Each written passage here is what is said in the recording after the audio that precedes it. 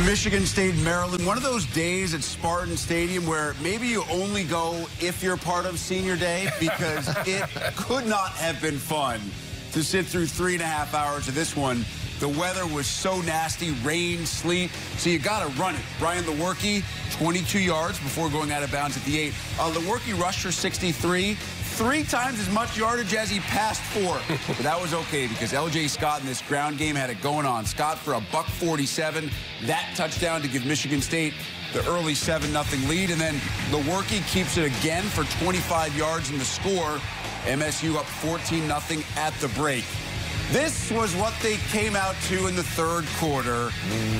Weather that only Santa Claus can love. Getting close to that time, and Gerald Holmes has some presence for the Maryland defense. 16 yards up the middle. MSU rushes for 271. Spartans would settle for a field goal, 17-0. Maryland couldn't throw it either. They could run it just a bit. Lorenzo Harrison, 4-yard scamper, and Maryland is back within 10, down 17-7. Trying to make it a one-possession game, but it is not to be. Henry Darmstarter, normally reliable, misses the 36-yard attempt wide right. MSU hangs on.